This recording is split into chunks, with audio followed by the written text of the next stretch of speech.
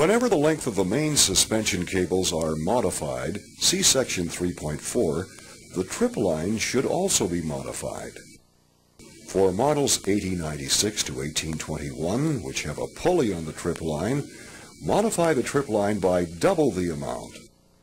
Important, models 2024 through HL 9800 do not have a pulley on the trip line. For models 2024 to HL 9800, modify the trip line riser by the same amount as the suspension cables. The riser should then be attached with the adjustment chain in the original position. A final check for udder should then be made when the bucket is full. Udder refers to the amount the dump valve bulges up below the bucket shell when the bucket is full. A properly adjusted dump valve will have a maximum of 3 inches or 76 millimeters of udder.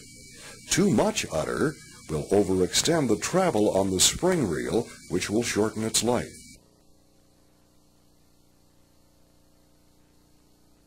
If the overall length of the Bambi exceeds the distance from the cargo hook to the front tip of the tail rotor of the helicopter, the suspension lines must be shortened. The following example procedure reduces overall length by 19 inches or 483 millimeters. However, the overall length reduced should be adjusted for your specific overall length requirement for your particular helicopter. In determining the new length, allow for the cable that passes around the thimble and into the new sleeve for swaging.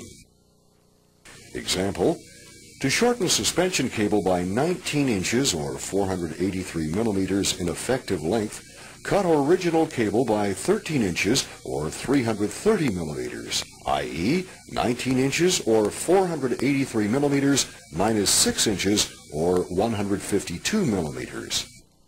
Cut the suspension cables one at a time to avoid mixing them up. Cut the cable at the mark. Install a new thimble and sleeve onto the cable and through the end straps via the shackle.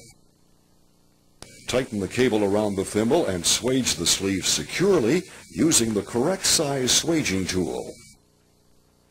Now, cut 13 inches or 330 millimeters off the IDS deployment cable.